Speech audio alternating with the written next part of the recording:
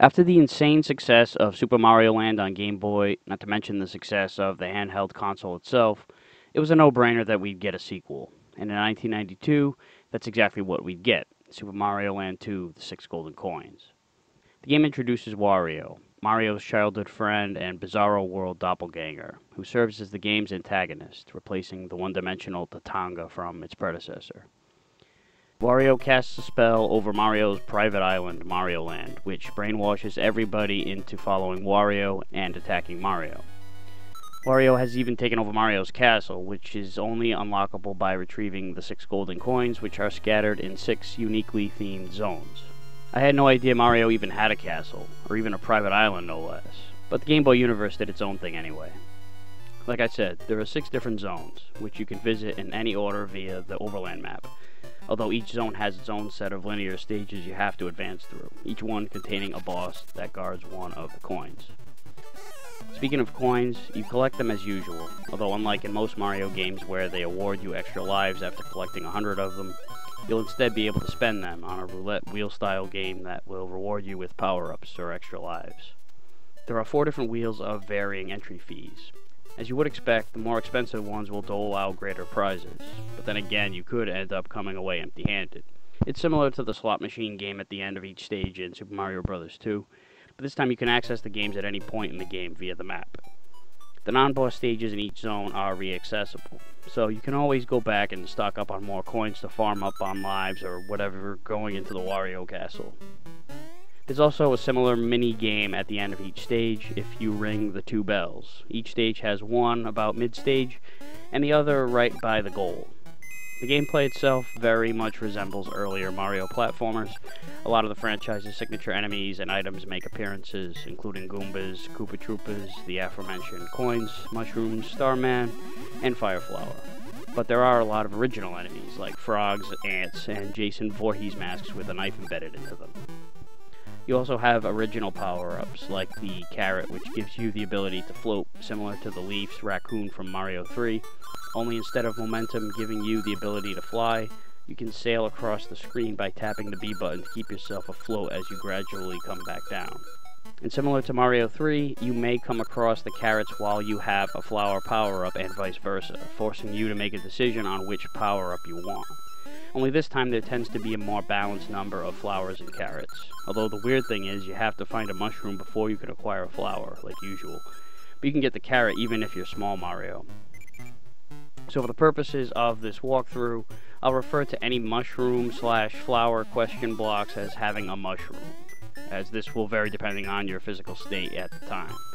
In general, 6 Golden Coins does a good job in staying faithful to the series, while simultaneously adding its own spin to it, with its somewhat non-linear stage layout, unique enemies and stage design, the coin shop, and the departure from the whole damsel in distress plot device, with the new baddie being an instant classic as well.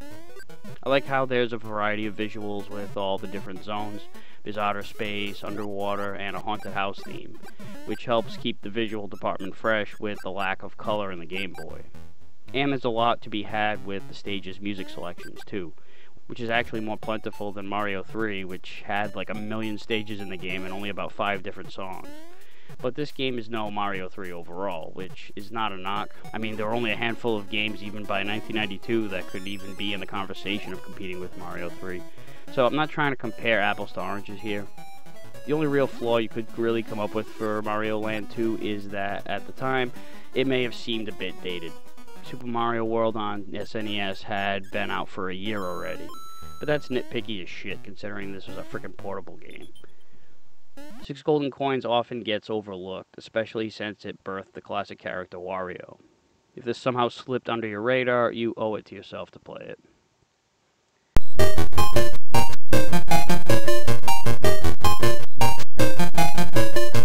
Before you get a chance to explore the map, you will have to go through an intro stage, which acts as a tutorial for beginners and Rust Shake-Up for veterans. There's Goombas and Koopa Troopas to stomp, and you'll learn here that you can pick up and wield shells from the fallen Troopas. There's a mushroom early on here in this block, and if you go down the first pipe, you'll get some bonus coins. Up ahead, these blocks will give you a Starman and a 1-up heart. Grab them both and barrel on down. If you eliminate 5 enemies while invincible, you'll get an extra life. Ring the bell up ahead and use the spin jump to break these blocks to get the 1-up. Go down this pipe to grab some extra coins, and up ahead is the bell by the goal, and you'll now be free to travel around the map. So the game is non-linear, and there are no real advantages to going through any of the game's particular zones in any order. It's not like Mega Man where you get a special weapon for completing certain stages. You can complete half a zone and leave it at any time to come back to. You can complete all the stages in each zone except for the boss stages and then come back to grab all the 6 coins in one full swoop. Or you can just do each zone one at a time completely. It makes no difference. Since it matters not, I'll be going through each zone in clockwise formation from where you start, beginning with Tree Zone, which is basically like a grassy world 1 of Mario's Days Gone By.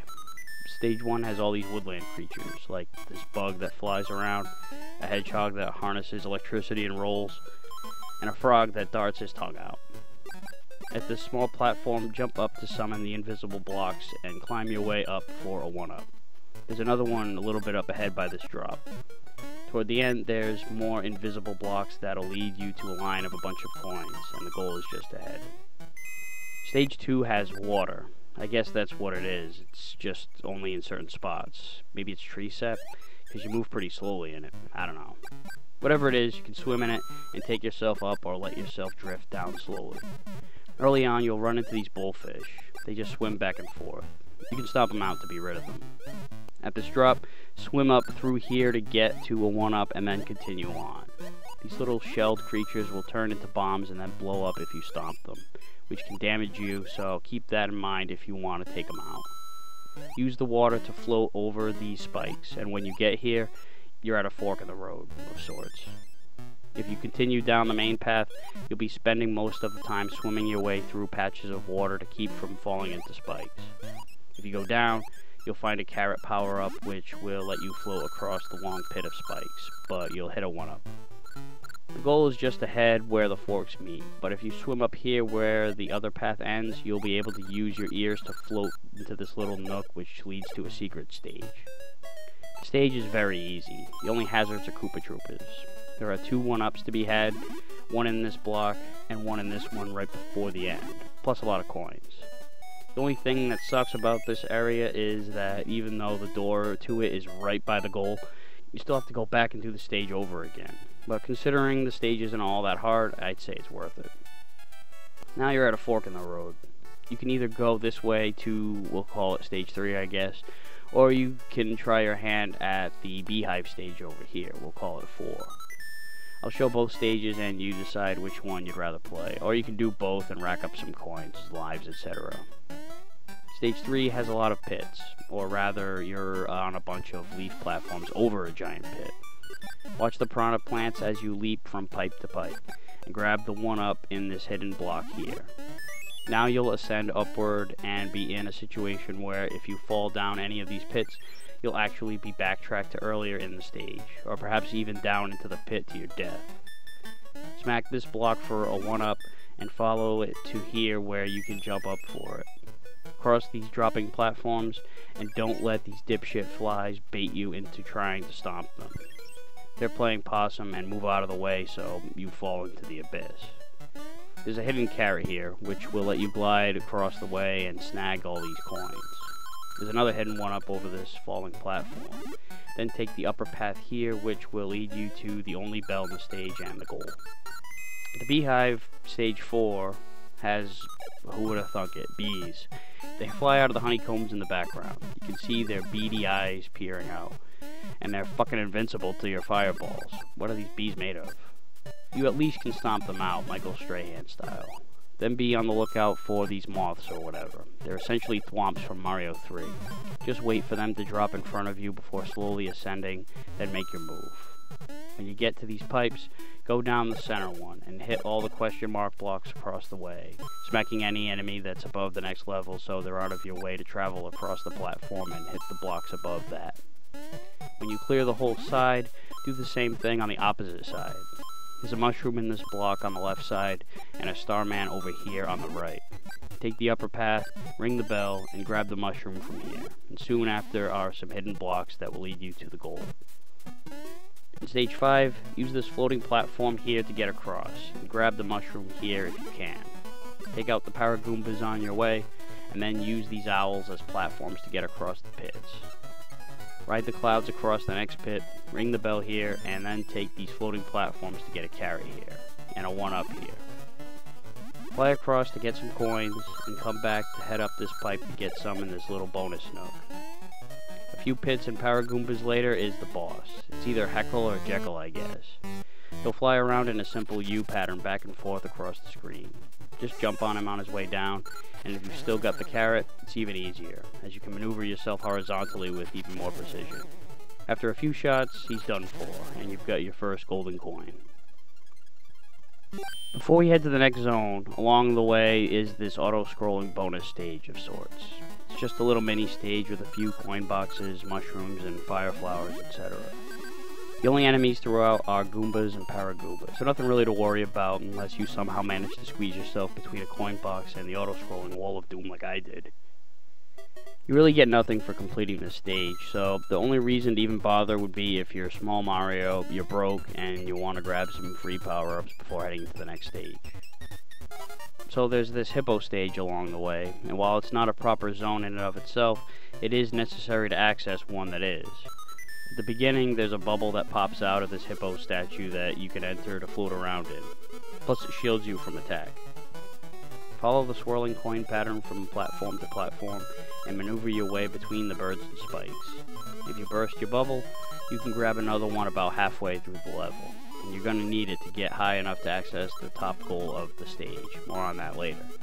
If you stay in the water, you can just stay low and you'll bypass most of the hazards throughout the entirety of the stage. The only thing you'll really have to do is slip past this fish. You won't get nearly as many coins, and when you get to the low door, you'll just be sent back out into the map. Whereas if you take the top door, you'll gain access to the hidden space zone. This is the one where if you exit the screen on the map, you won't be able to re-access it whenever you want. You'll have to actually go back through the fucking hippo stage. Not that it's hard, it's just a nuisance, so keep that in mind.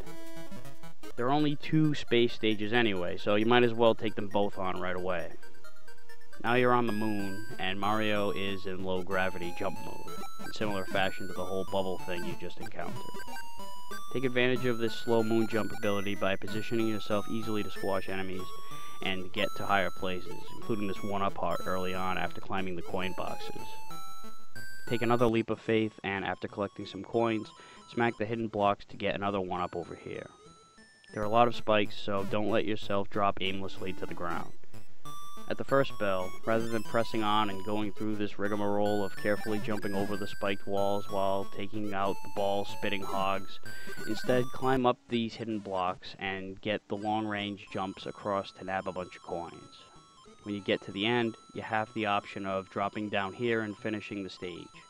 But if you stay up top and enter the top goal, you'll get a special stage, which is mostly a bunch of coins and some narrow little drops that lead you to the bottom where you'll miss all the goodies. Exiting the stage will send you back to the checkpoint of Space Stage 1, and you'll then want to go through to the end. But if you want, you can keep going back to the special stage to farm up on coins, or better yet, extra lives. There are 2 in this drop right here after passing the second big-ass block with the star on it. Rinse, wash, repeat, and you can get as many lives as you so choose. The second space stage is an auto-scroller, and this time you can float even more so by essentially jumping in mid-air, keeping yourself off land indefinitely. The majority of the hazards in the stage are these pissed-off starmen. They grant you the opposite of invincibility by killing your ass. Maneuver your way between them using your small anti-gravity jumps in tight spaces. Grab a mushroom from this block, and then after wiggling your way through here, grab a mushroom from this block. There'll be these blowfish type things that will open up and close back. Don't touch them when they're open. When you get to the end, there'll be another mushroom if you need it in this block right here before the pipe to the boss. And hey look, it's dipshit again. Tonga will fire a wave blast forward and an orb of some kind that drops to the floor and rides straight across.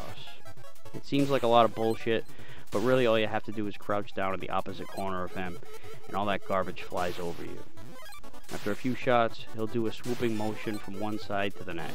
This is your opportunity to stomp him, or take shots with the fireballs if you have them. Keep it up until he's done 4 and you'll get your second golden coin. Next up, we'll take on the Macro Zone. At first glance, it looks like it's going to be a nod to World 4 of Super Mario 3, the Giant World. Only this time you've shrunk, so now all the enemies are going to be monstrous counterparts. But instead, you just take on large ants. These regular-ass ants will just walk back and forth. The ones with the miner hat on will push rocks in your direction. The ones with the cannon on their head will fire projectiles, and the ones with helmets will suddenly project spikes out of their bodies. Early on, you'll get a fork in the road where you can either head up top and wipe out a spiked ant, or ride the platform down here and grab a mushroom. Right after that is a carrot up in this block, so either option is available to you. I personally like wiping out the ants with the fireballs. A little later, you'll run into another fork, where you can ride another platform underneath, and you go down a hidden pipe for some more goodies. You'll have to go back and take the upper path anyway. The second bell is just ahead over this floating platform, and you'll finish the stage. Or if you have fireballs, you can wipe out these blocks protecting this hidden pipe just after the second fork, which leads to a secret stage, which is just an auto-scroller with a bunch of coins and no enemies. Just don't let yourself fall down a pit. Finishing this will also let you bypass 2 other stages and take you directly to stage 4. But in case you couldn't get to the secret stage, let's look at stages 2 and 3. The first chunk of stage 2 has ants and piranha plants and whatnot. Grab a mushroom from this block right away to give you some firepower to easily wipe this shit away. You'll end up underwater. Swim between the cheeps and grab the star in this block to plow through the enemies ahead. Ring the bell, and then do the spin thing to get another star up here in this block to make it last longer. Soon after are these bugs that fly away. Scale the blocks to ring the second bell, and the stage is completed. Stage 3 has some Goombas and a carrot here in the beginning. And then you'll end up on the most unanimated conveyor belt in the history of video games. But you at least get the arrows to show you what direction they take you. Keep yourself from advancing beyond the pipe until the piranha plants clear out. Then go up this middle one to get some extra coins. If you have fireballs, clear out these blocks to get an M bag, and after going up this pipe, the first bell will be waiting for you. Grab a carrot from this block up ahead, and then use the flying ability to glide up to the next platform back and forth till you get to the top, being wary of the Paragoomba on your way. And when you get to the goal, be sure to go up 1 more platform to get the second bell. The fourth and final stage of the Macro Zone has a mushroom at the first question block, and the next block has a 1-up heart that gets immediately snagged by this dipshit and runs off with it. Chase him down to get your rightfully earned extra life. Watch out when you're on this conveyor belt. It'll lead to these Mega Man style spikes on the wall, but you can stop yourself short and slip up. There's a carrot up here, and then in this block there's another one up here that'll get grabbed by this son of a fuck. Run him down. There's a bell soon after, and then a mushroom in this block right before another conveyor belt that takes you backwards, trying to send you into a spike wall. Run against it and take out the Paragoombas as you scale the small wall on your way to the pipe to battle this giant rat. It'll crawl along the ceiling and wall, crawling through the pipes on the sides of the wall. It won't fire any projectiles, it'll just crawl. So all you have to do is jump on it or shoot. But that's easier said than done because this rodent is quick, and it will come straight down the middle sometimes. Best bet is to get on the opposite side of the room. Keep your distance and wait for him to crawl to your side of the room, bumping him off when he gets closer to the wall on your side, or lay the smack down with fireballs. You'll finish him off and get your third golden coin. Next is the Pumpkin Zone. As cliche and overdone as the spooky haunted house theme was in video games at the time, this is really the first time it was used in a Mario game. Early on, you'll encounter Jason masks that just walk around, which is the last enemy I was expecting to see in a Mario game. The spiked ball will shift back and forth on the chain and flash briefly before it shifts. Slip through the gap after it does. There's a carrot on this block, and then go in this pipe. There are some boos in here. Jump up and smack the hidden blocks, keeping in mind that turning away from the boos will cause them to chase you. Face them to keep them at bay, and the middle question block will be a 1-up heart. The others are coins if you want them. Watch out for the spiked balls on these jumps up the platforms. They're kinda hard to see coming downward. Soon you'll run into this wizard fuck that sends bats at you and otherwise stands in the same spot. Take out the bats and him, and jump down to hit the second bell and clear the stage. The second stage starts off with these floating umbrellas. Their patterns are pretty erratic, so just sprint underneath them. If you need a mushroom, slip down this pipe. You'll end up in the water underneath a bunch of invisible blocks, including the one with the shroom. So you'll have to duck under the fish when it passes by till you can get to the left where the opening is. Shortly after the Cyclopses that dash at you is the first bell. You'll go up a pipe in this narrow space with some booze. There's a mushroom on the left side, and then up a couple small pipes, and there's a one-up on the right. Just be careful since the space is so tight. You might need to maneuver through the pipes to relocate the booze. After you drop down here, there's another one-up in this nook in the blocks, and a carrot if you head back a bit. Grab the star here, and you can blast your way through the rest of the stage. Floating your way from this platform to the next will lead you to the second bell. There's access to an optional special stage shortly before the end. If you slip down here in the water, it'll lead you to a pipe you'll need to break the blocks to get to, and you'll be taken to it. There's a shitload of coins you can grab up by floating across and back. There are a lot of coins, but after you leave, you'll still have to go back through the second pumpkin stage again, so take it or leave it. Third stage is inside a haunted house. You'll run into ghost Goombas early. They float around slowly and you can't stomp them, so run out ahead. There's a carrot in this question block up here if you need it, and you can scale straight up these platforms instead of running around to the gaps.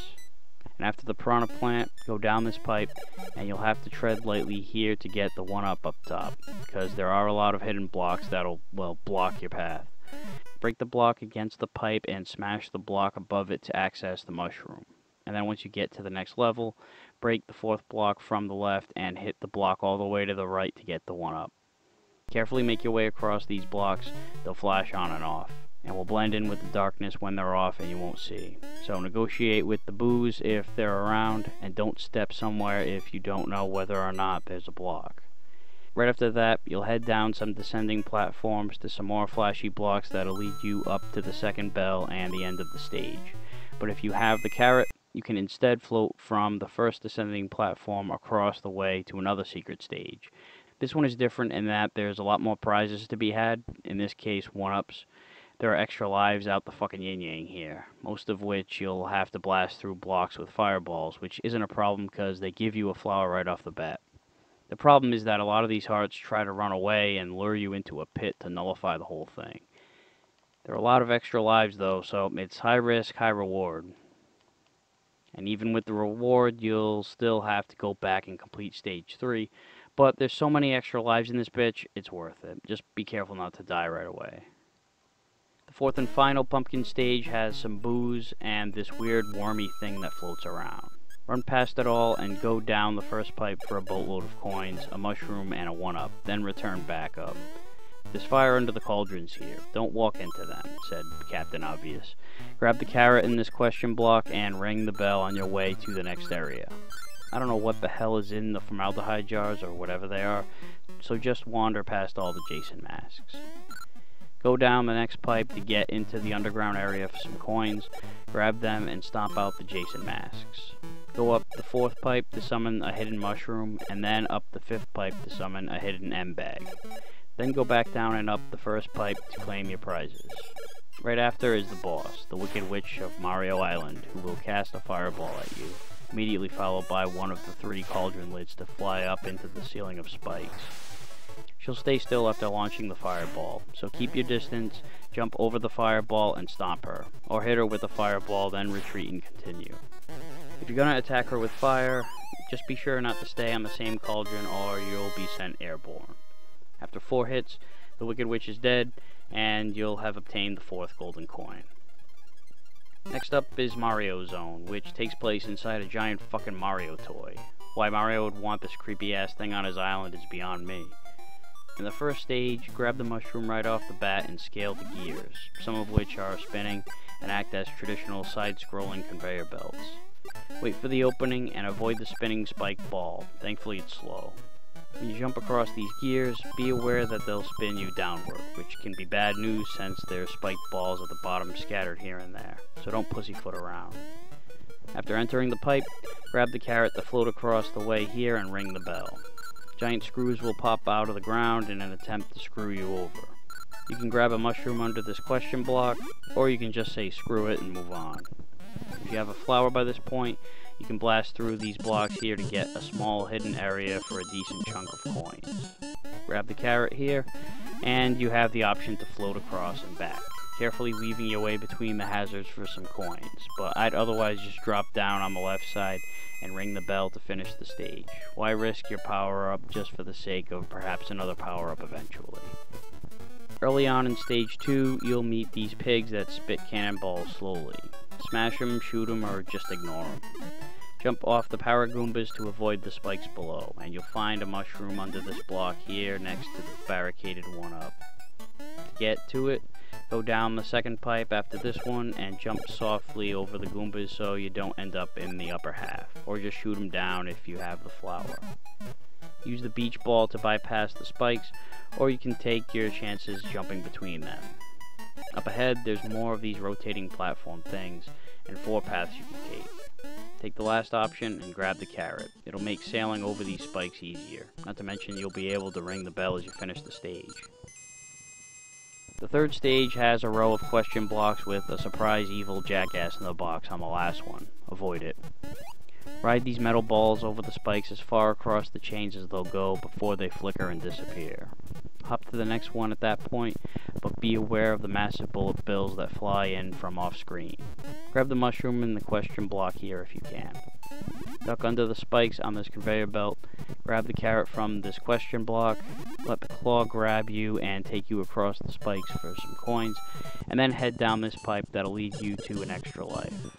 Ride this metal ball and leap over the bullet bills until you get high enough to reach the next platform, and ride the claw to the bell and the goal.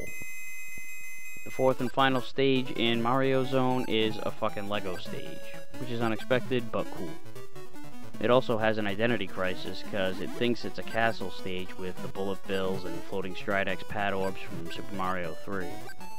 These things are a nuisance and harder to distinguish than their NES counterparts due to the lack of color and distracting platform tiles that they tend to blend in with. You can head down this little tunnel for a chunk of some hidden coins, but it's not really worth fighting the Stridex pads. The risk isn't worth the reward. Just climb the stairs, kill the Goombas, and grab the mushroom in this question block. Ring the bell after taking out the cannonball pigs, and you'll come across these giant skill saws. Take the top path so you can jump over them easily rather than ducking underneath them. Grab the mushroom in this block, and the pipe to the boss is just ahead, the 3 little pigs in clock form. They take turns popping out of their clocks to try to roll you to death. Watch their patterns and squash them, if you don't have fireballs, which would make this fight a lot easier. The first pig will just roll around back and forth, easy pattern, but it does pick up speed, so don't dilly-dally. The second one is faster and bounces up in the air a bit.